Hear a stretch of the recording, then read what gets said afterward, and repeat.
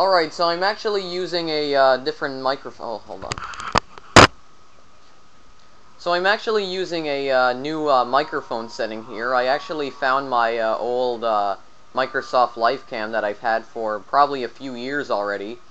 So and it actually has a built-in microphone on it. So finally, I don't have to use the built-in microphone on my laptop anymore. The one that always gets messed up apparently by certain programs. But yeah. So it's not really good like any other microphone, but it's not like that good because the quality is not like perfect. But still, at least I don't have to use my microphone anymore, the built-in one. So I can actually start recordings without having to make some noises at first, because before it would make like extremely loud noises when it tried to record stuff from the game itself, which I always thought was kind of weird. But finally I won't have to do that anymore, so yeah, because I have this now, because this one's not built in. I just plug it into my computer and I'm set to go. So yeah. So I'm just gonna try something out here. I'm just gonna play the intro sequence here, because I'm just testing this out, so yeah. So I'm just gonna try to play the intro sequence here, and then well, yeah. So I'm glad I finally found it, because I didn't know where it was before, but I finally found it, so. I'm also playing this at a higher resolution as well, so we're gonna see how all this goes.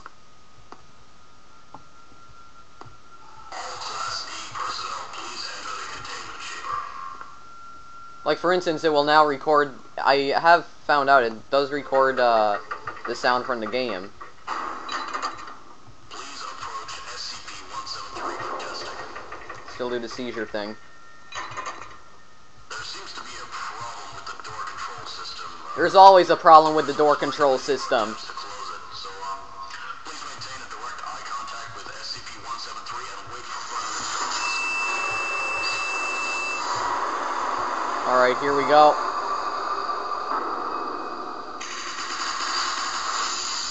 Alright then.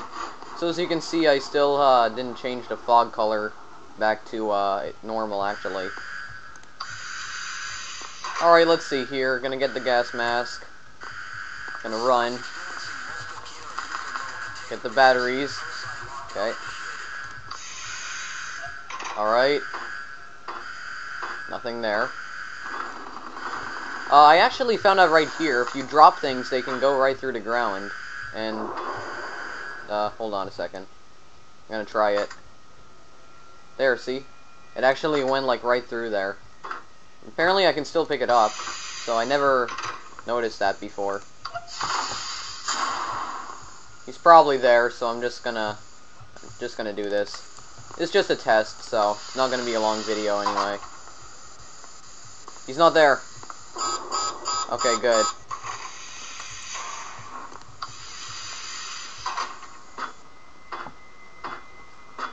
Alright then.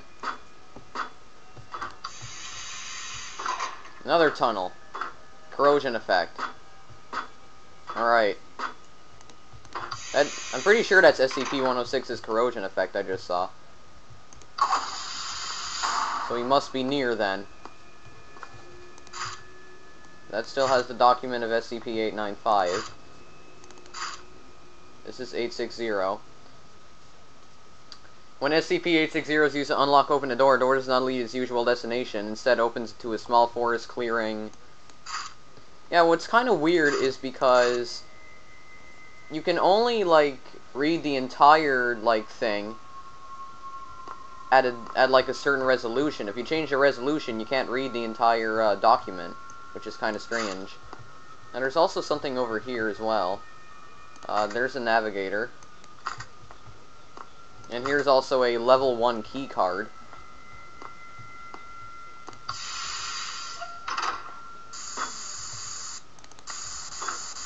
.173 is going to be here. I just know it. No? Okay, well, there's still more gas. Hold on, I think I just saw him. Okay, no I didn't. My eye's playing tricks on me, obviously. Tunnel Simulator 2012.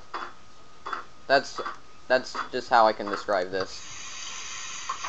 Oh.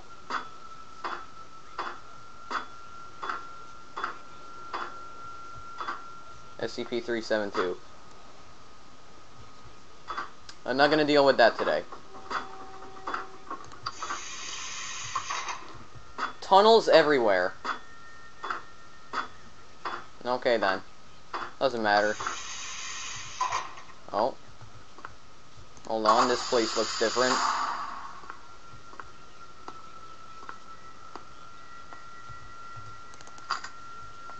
I need a higher security clearance.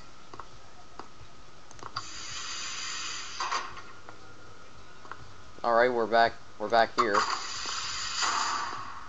Whoa! Okay, that sort of freaked me out. There's like a wall, there's like a barrier here. Oh, and I can go right through it. And it's not there anymore. And then suddenly, it's back. Okay. Well, that's kind of creepy. Well, like I said a long time ago, this game is still in alpha stage, so there are still some bugs to fix. Which probably, that is most likely a bug. This place again. Why the heck? Why are the rooms repeating themselves? Okay, forget the key card. That's still the 895 document. That's the 860. There's another level 1 key card.